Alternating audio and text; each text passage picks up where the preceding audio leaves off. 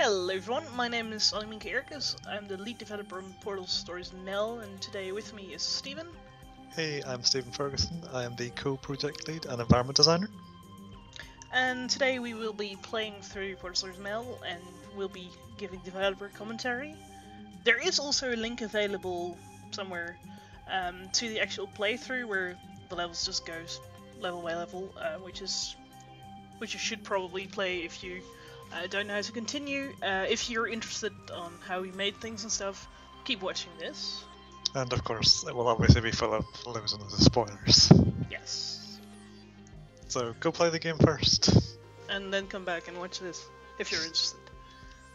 So we will begin with Chapter 1, 1952. And this chapter starts with tram rides, obviously heavily inspired by Black Mesa's tram ride from Half-Life 1. Yeah, we threw a few references in there. This map was mostly designed by Christopher Honorati, and it's went through many phases from its original designs. Yes.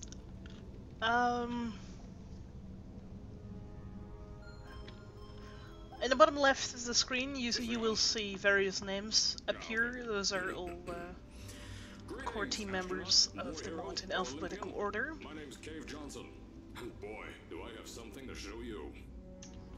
You're here because you're the best the world has to offer. I don't say that lightly, mind you. But yeah, so it's just a sort of a slow scene to set the mood and stuff. Yeah, and there's a lot of stuff going on in various areas, like up there you can see a guy walk, and there's another tram crossing over there. Yeah, we like to put lots and lots of little details. Although, to be honest, I didn't really do that much in this level. The only major room that I worked on was the waterfall area coming up. And, oh, also don't forget behind you there's the nod to Half-Life with Barney. It's the man knocking on the door. Let me in, let me in. Yeah, security door. And over here you see a crow that flies away. At some point every team member had a crow named after them in this level. And this is Chris the Crow. Do you remember where your crow was? I believe that my crow was eating out of the trash can, so thanks for that, Chris. By the way, you're fired.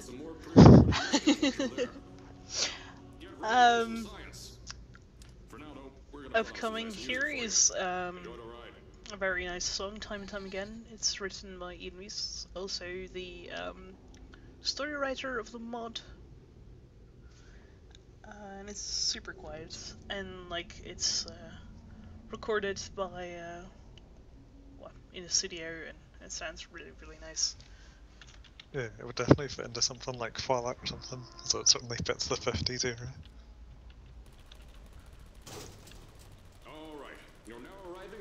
And over here we have the old Aperture turrets shooting the shooting range. It's a little bit of foreshadowing. Yeah, and right now there'll be a bit of dialogue that's where Chris is getting fired over a spelling mistake, which is an actual thing that happened. He did make a sign that said station instead of station, which we have no idea how he did, because to make a texture, like obviously you have to initially design it and then convert it into VTF and stuff, and through all of that time he never realised his spelling mistake. And once we found out, it just became a running joke really, and over the development of the mod, Chris has been fired at least 100 times, if not more. Yeah. Also, a station reappears, but like we did keep his bad overlay in the game, but put like an X through the extra O, because it was during a part I think when Aperture was poor, so maybe they couldn't afford to get the sign redone. So here we are in the station. And a lot of inspiration for various things here came from Alien Isolation. It's a game that came out last year, and it's really pretty. And, for example, the designs of the benches with like the rounded plants and the rotating sign are heavily inspired by that game. And the area like on the station platform with the posters like slanted in. Yes. If you haven't already, go play Alien Isolation, because it's an amazing game. Yeah, just wish we could have those particle effects and stuff. And the lighting effects, yeah. So this is, like, time for the grand reveal, really, like... Yeah, this is a town that was supposedly built by Aperture to like house the employees and stuff, and like it's so new it doesn't even have a name.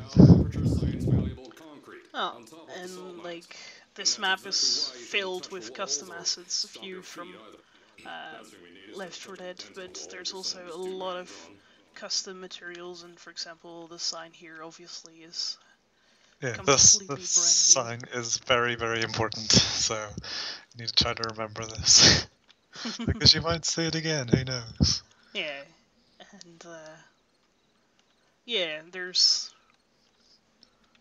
pretty much no default Portal 2, well, barely any default Portal 2 assets in this map. Oh yeah, and you just had a glimpse there of the Sleep Easy Motel, which we always jokingly called the Sleazy Motel. Yes. I don't know if it's still the case, but for the longest time, yeah, you see a little pink glow coming from this motel sign, and for the longest time, this window had a complete purple sheen, and that was all because of the Sleazy Motel. Again, this town has went through so many different designs, and like especially like the main feature, like the main building has just completely changed so much over and over again. Yeah. And the sky has been changed a quadrillion times. So in here we've got lots of Jacob's lovely artwork and posters and stuff for various Aperture stuff. Just head for the door on the right to the elevator. You'll know where to go. And also, it's really nice to you have all these wood panelings you might recognize from World 2, but these are actually cleaner versions of what you see in game. In game, they have little smudges on them and stuff because it's, you know, aged, and over here it's still very, very clean. And this is one of my favorite jokes. It's been in the mod since forever, really. It says, "Do not lean on railing," and if you do, it falls off. It took you like a couple of hours to do that. You didn't want to lose it. Yeah, because there's a trigger, and there's more triggers, and even more triggers, and it's very complicated, but it's a really funny thing. And here you have an amazing picture again done by Jacob of Caroline, or she's actually called Laura, and she actually did send us some reference pictures, so this is a genuine picture of Caroline, which Jake did. Yes. So it was very nice of them to send that. Absolutely. And then here we've got some like generic, like I think you got them from a free website, all the random posters. Yes. Like, yeah, these little ones in the wood frames are just like sort of unusual futuristic things. Yeah, and these are actually, because this takes place in Michigan, these are actually the Great Michigan Lakes. Photos in a nice picture frame. And obviously because it's the 1950s, like, pictures are in black and white. So, at first, I wanted to put in a long flight of stairs that spiraled down through the old salt mines down here. And once again, to give an indication of the scale, like, there's another tram going around here, and like, this is clearly not somewhere you've been before. Yeah, it shows just how big it is, obviously, and like that is the best way to get around, to just go on trams. It's kind of similar to Black Mesa. In fact, they probably stole the idea from Aperture. Obviously. And here we have our lift shaft, which again sort of is another scene that like really sets the scale of Aperture itself. And this was one of the first maps that I made, like a very, very long time ago when you first invited me onto the team. Yes. And this has also been improved upon, and it's looking absolutely stunning. Yeah, actually, oddly enough, one of the reasons I was inspired to improve a lot more was after Harry Callaghan, who did the music, like made like an awesome piece of music for this, and I felt that the level really didn't match up to the music, so I like spent hours and like drastically tweaked the level, and then he also did the same to the soundtrack because he had to then he then So got it was a very positive arms race, really. Like, I yeah. was just there and I just saw this become more awesome, and I just smiled. Like you make more dramatic, epic music, and I'll make the level more epic. Oh, okay, sure, go ahead, have fun. And this is also again a nod to Portal 2, where they have similar posters. Let's focus this first. Ah yes, here's the big dramatic reveal. I designed like a sort of crevice-y type thing that would open up to just sort of have this expanding view, and then all of a sudden it just hits you like the massive scale. And again, like with the drama, like if you look out, there's little lifts and all sorts of things like moving around and stuff. Like it'd be very difficult to spot everything all in your first go. And like there are people over there and like all over the place stuff. But yeah, as I was saying about this sign, like it's specifically designed for this, and like this shows like it's the very first shaft you're in, and like you are like somewhere in between here, and keep your legs inside the elevator. Just don't ask about shafts 0 and -1. No, they never. We don't talk want about to. these. But and also a fun fact, because obviously you're confined to the elevator, it was quite interesting making this level because everything in it is so incredibly fake. Like, if you were to no-clip outside this elevator even a tiny bit, you'd see that everything just ends. Like, it's all pretty much perfectly made to fit your pew cone from inside the elevator. Yeah, and like, you see these numbers in the background, they were a total pain to work with because they didn't show up for some reason, and eventually Stephen fixed them up, and now they show all the distance, and it looks really, really awesome. Oh yeah, they had a terrible like fade-in distance thing where they would fade out after like only a couple of hundred units. They would just completely be invisible, and then it kind of like ruined all the like just random detail I put in. And fun fact, you'll see a lot of like number details like used everywhere for the whole game, and like for the most part, a lot of them were actually usually like significant in some way. Like we would have picked a date or something, some number that's a specific meaning to us, and like it makes it a lot more fun, like going back and like seeing all the numbers that we put in. Yeah, it's also really funny, like in some levels, we put in dates, like the dates we were working on them or something, and one of the maps in Past Power, I noticed the number a few months ago, and like I realized, oh, that was a year ago. Like it's been a long time working on this mod. Yes. I think this was like this was only my second level that I made, but it was like the first sort of like transition-y style thing, because my first level was 2 of a kind. But that's a long way away from here. Yeah, we'll probably take a few more hours, I guess. I don't know. Yeah, we're not like sprinting through it, we're taking our time and giving our commentary, which we hope you enjoy. And then once again over here, oh, I missed the dramatic reveal here. But once again, we have the sign here, and at first you were at the top, and then you were somewhere in the middle, and now you're on the bottom. Yeah, we do have quite a slow start to the mod, but we wanted to get a lot of setup and like story setup and like, you know, really show off what Aperture was like. I think the biggest disappointment for us was not being able to include NPCs that you could talk to. I mean, it has been mentioned already in a review that, you know, you can't speak to the NPCs, and like that's really definitely for the best. If you were to go up and like see the humans up close, they're just horrible, and Valve like broke NPCs basically for Portal 2. Yeah, so those entities are just not in the Portal 2 engine, so we cannot use the characters that, for example, Half-Life 2 did. yeah, essentially they're just walking props that are being dragged along a line.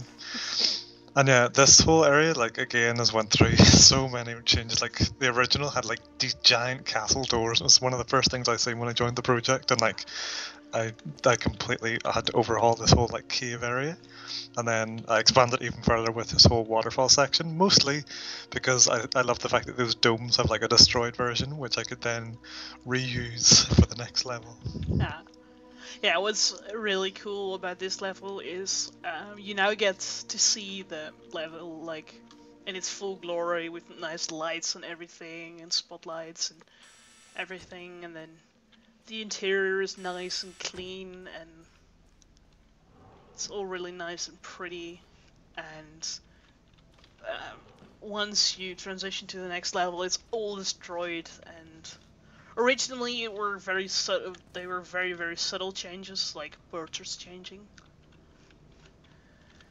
Yeah, it used to actually be one single map, and it used to be like just the ridiculous like logic of all these entities swapping, and it was just so bad. But then I, as the person who has to destroy everything, as the environment designer, went and just trashed smashed up the place. Yeah. Yeah, that was fun though. Like I did the same thing for Town for the ending, but that's also a long way away. Yeah. Don't worry, those turrets won't kill you. The safety on their guns is on. Had some lamp And like over here, you can already see the areas you will be going to in the next level, and you can same upstairs. You can walk upstairs here and explore everything already. Yeah. Basically our excuse for why there's not many people about is that it's like really late at night because that's when they wanted you here for the sleep test, and you just have Cave Johnson directing you around. But again, like that's an unfortunate limitation put on us, like just because we weren't able to put humans in, which would have loved to, of course, but you know, it's just we had to do the best with what we had, and like the alternative would have just been a lot worse. Like I'd rather have no humans than awful humans. And yes, this particular seat I put in as a joke when I was detailing this level. I just imagined that there was just this seat here that you would just look and stare at Cave Johnson. Like I have no idea if anyone's really going to notice the fact that there's just a seat looking at this picture, but you know, just a little detail.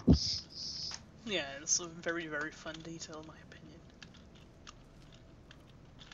And we should be able to just jump down. Look, you're wearing your long fell boots because you're well prepared. Ah, yes. Of course. And then over here, they're harmless turrets.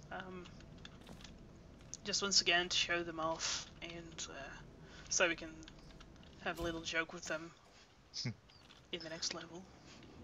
And in here, this level was massively redundant, and I know what Anna wants to talk about here.